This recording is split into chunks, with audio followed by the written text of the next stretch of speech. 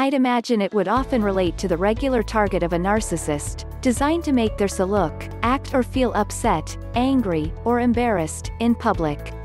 Having worked in bars and nightclubs for many years, I saw many displays of this nasty behavior, even before I knew what a narc was. One time as I was leaving a club, a young man with a very pretty young girl on his arm passed me by. He suddenly stopped, turned around to get a better look, and said to his GF in a loud voice, "Now that's what I call a well-put-together, fine-ass woman." I was shocked, and I felt just horrible for his poor GF. I turned around and said to him, "I have no idea how you ever managed to get a woman as pretty and classy as she is, to date such a classless, crude idiot as you are." I looked at the girl, expecting her to at least half smile, but she instead clung on tighter to that ASSH*, and giving me a dirty look, she just stared at the ground. I'd have loved to have smacked that jerk. He'd hit a nerve, reminding me of all of the horrible comments my first narc had said to me, and it hit me really hard. Other types of common public baiting are saying things like, "I see you wore your favorite outfit, again.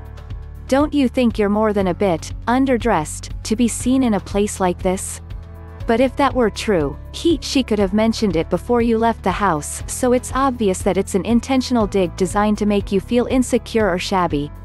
My first husband was the king of the narc ASSH*, and he really knew how to make comments that cut me to the bone. The first time we took our newborn son out in public, he was a week old. It had been a very rough and dangerous delivery, and I still felt pretty awful. As he opened the door to the restaurant, he spotted a woman that he'd dated briefly, after I'd broken up with him the first time. She hadn't yet seen us, as he leaned in towards me, and said in my ear, "Well damn, at least she still looks good."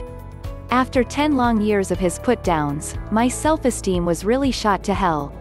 The worst slight emo was on a long ride home, after an awesome week-long ski trip, with our 2 kids. We stopped to get some fast food, and after our food arrived, I could literally feel him just staring daggers at me. When I looked up, he'd said, "God, aren't you even embarrassed?" I was puzzled by his remark, as he continued by saying, "I can't understand how all of these people here can even eat, looking at that gross, disgusting, acne all over your face. I feel sick just looking at it. Haven't you ever heard of seeing a doctor?" In that moment, I can still remember wanting to climb underneath the table and hide. My shame was that polarizing and all-consuming. My horrible acne was one single zit on the side of my jaw during PMS week, but really I believed that I was a disgusting, sickening sight that everyone must be staring at. That's some really sad sh*t, but it's a favorite and very common narc game. I can't believe I let my first narc get over on me that way, but when we began dating I was 15. Years later, I felt like he must know the real me. I'd been a happy, secure, fairly attractive girl when we'd met, but over the years he seemed to live to try to demolish me.